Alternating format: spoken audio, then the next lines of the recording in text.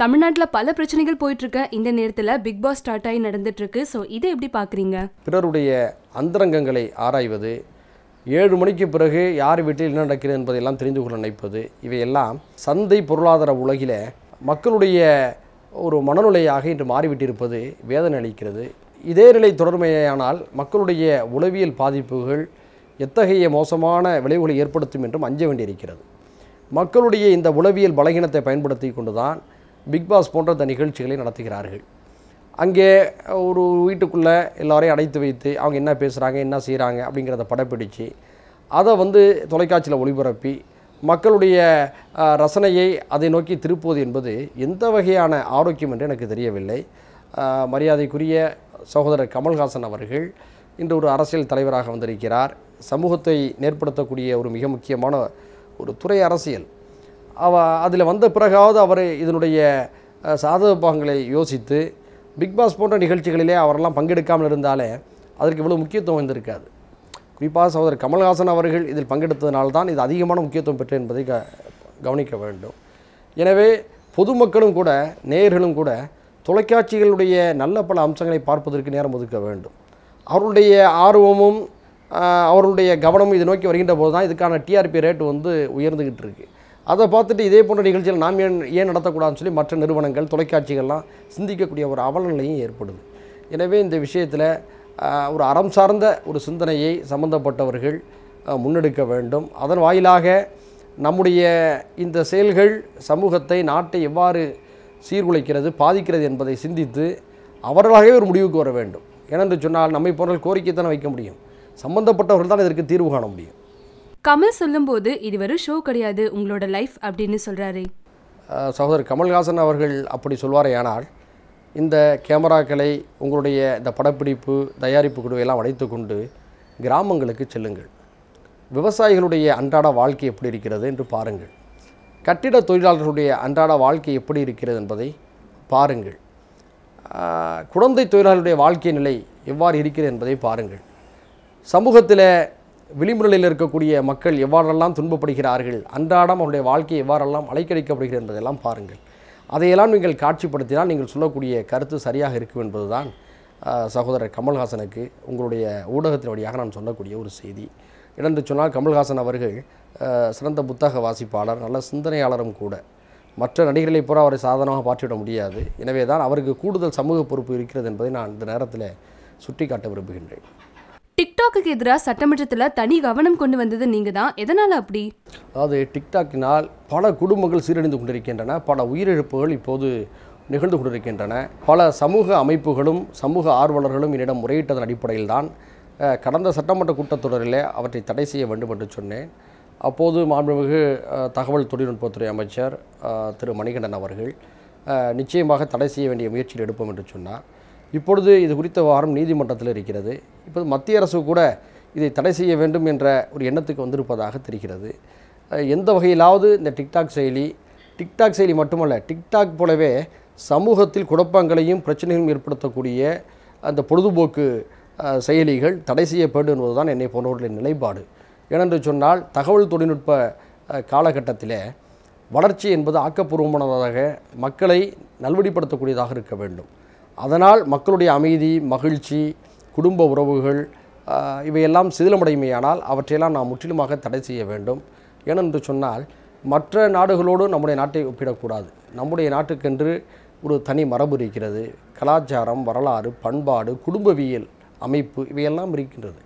எனவே இவற்றையெல்லாம் கருத்தில் கொண்டுதான் நம்முடைய பிள்ளைகளுடைய நலன், நம்முடைய எதிர்கால தலைமுறைகளுடைய பாதுகாப்பு இவற்றையெல்லாம் கருத்திலே கொண்டு முடிவெடுக்க வேண்டும் என்று இந்த சட்டமன்றத்து கூட்டத்தொடரில் நான் பேசினேன். அமைச்சர் சாதகமான பதிலை சொல்லியிருக்கிறார்.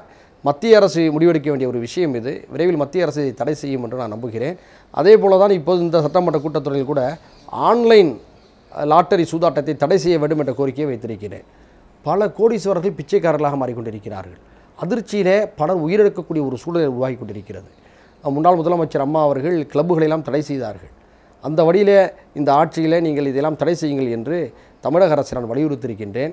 விரைவில் ஆன்லைன் சூதாட்டத்தையும் தடை செய்ய வேண்டும் என்ற என்னுடைய கோரிக்கை வெற்றி பெறும் என்று நான் நம்புகின்றேன். மொத்தத்தில் ஒரு குடும்ப அமைப்பை, சமூகத்துடைய அமைதியை, மகிழ்ச்சியை கெடுக்கக்கூடிய செயலிகள் அது எந்த வடிவத்திலே கொண்டு வரப்பட்டாலும் நடைமுறையில் இருந்தாலும் அவற்றையெல்லாம் தடை செய்வது தான் நமக்கு நல்லது.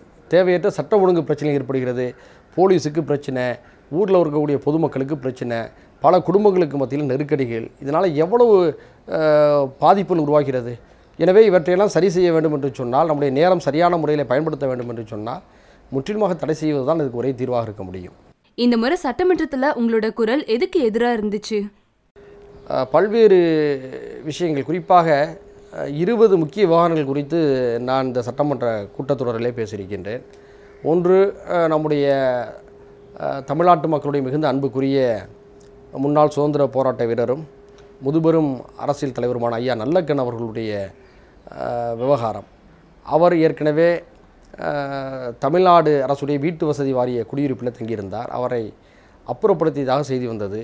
பிறகு வீடு கொடுக்கப்படும் என்ற செய்தியும் வந்தது. ஆனால் அவையெல்லாம் நடைபெறவில்லை. எனவே தான் சட்டமன்றத்தில் ஒரு கவன ஈர்ப்பு தீர்மானத்தை கொண்டு வந்து இந்த விவகாரத்திலே அரசு இப்போது என்ன நிலை எடுத்திருக்கிறது என்று கேட்டேன்.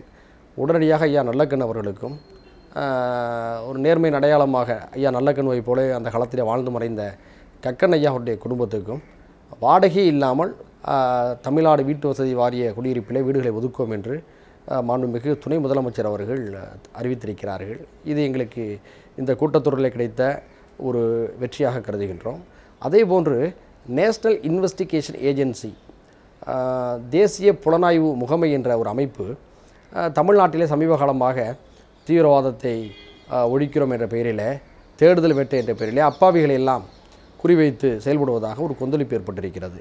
நாடாளுமன்றத்தில் கூட இது குறித்து திராவிட முன்னேற்ற கழகத்துடைய உறுப்பினர் ராஜா போன்றவர்கள், இன்னும் பல்வேறு அரசியல் கட்சிகளைச் சேர்ந்தவர்கள் கடுமையாக அதை சுட்டி காட்டி எதிர்த்து பேசியிருக்கிறார்கள். இதை தமிழக அவையிலே நேற்றைய தினம் நான் எழுப்பினேன். இதனால் எவ்வளவு பெரிய பாதிப்பு ஏற்படுகிறது, எத்தனை குடும்பங்களுடைய கௌரவம், ஒரு சமூகத்துடைய கண்ணியம், இவையெல்லாம் மதிப்பிழக்க செய்யப்படுகிறது என்பதை பற்றி ஆணித்தரமாக நான் பேசினேன். அனைத்து கட்சி உறுப்பினர்களும் அவற்றை கூர்ந்து கவனித்திருக்கிறார்கள். இது குறித்து முதலமைச்சருக்கும் நான் கடிதம் அளித்திருக்கின்றேன். இது இந்த கூட்டத்தொடரில் நான் கொண்டு வந்த மிக முக்கியமான ஒரு பிரச்சனையாக கருதுகின்றேன். அதேபோன்று காவிரி மேலாண்மை ஆணையம் என்பது செயலற்று கிடைக்கிறது. இப்போது ஒரு கருத்து என்ன முன்வைத்திருக்கிறேன் என்று சொன்னால், காவிரி மேலாண்மை ஆணையம் என்பது அணையின் கதவுகளை திறந்து மூடக்கூடிய அதிகாரம் கொண்டதாக மாற்றப்பட தமிழக அரசு உச்சநீதிமன்றத்தை வழக்கு தொடுக்க வேண்டும் என்ற கருத்தை முன்வைத்திருக்கின்றேன்.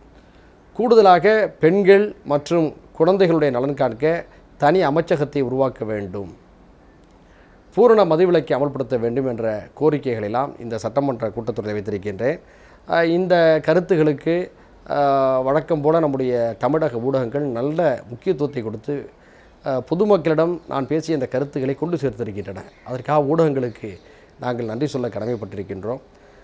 எங்களை பொறுத்தவரை பிறர் பாராட்ட வேண்டும் என்பதற்காக இவற்றெல்லாம் நாங்கள் செய்வதில்லை. யாரும் தொடாத பிரச்சனைகளை, யாரும் கண்டுகொள்ளாத பிரச்சனைகளை கவனத்துக்கு கொண்டு வந்து அதற்கு தீர்வு பெற்றுக் கொடுக்க வேண்டும் என்ற மாற்று அரசியல் சிந்தனை அடிப்படையில் தான் எங்களுடைய இது போன்ற கோரிக்கைகள் அமைகிறது. ஒவ்வொரு கூட்டத்தொடரிலும் நாங்கள் எழுப்பக்கூடிய பிரச்சனைகள் தமிழ்நாட்டுடைய அரசியலிலே அதிர்வுகளை ஏற்படுத்தக்கூடியதாகவும், குறிப்பாக இளைய தலைமுறை மக்களுக்கு 40 வயதுக்கு உட்பட்ட அந்த தலைமுறைகளுக்கு மத்தியில் மனிதநேய ஜனநாயக கட்சியுடைய பொதுச் செயலாளர் சட்டமன்றத்தில் இந்த கூட்டத்தொடரிலே எந்த கருத்தை எழுப்பப் போகிறார் என்று எதிர்பார்க்கக்கூடிய அளவுக்கு ஒரு சூழல் உருவாகி இருக்கிறது. இதுவே நாங்கள் பின்பற்றக்கூடிய அரசியல் கிடைத்த ஒரு அங்கீகாரமாக வெற்றியாக கருதுகின்றோம். சமூக இணையதளங்களில் எங்களுடைய இந்த போக்குகளுக்கு, நடவடிக்கைகளுக்கு, கருத்து பதிவுகளுக்கு ஒரு மிகப்பெரிய வரவேற்பு கிடைப்பது எங்களுடைய அரசியல் மீதான நம்பிக்கை எங்களுக்கு அதிகரிக்க செய்திருக்கிறது.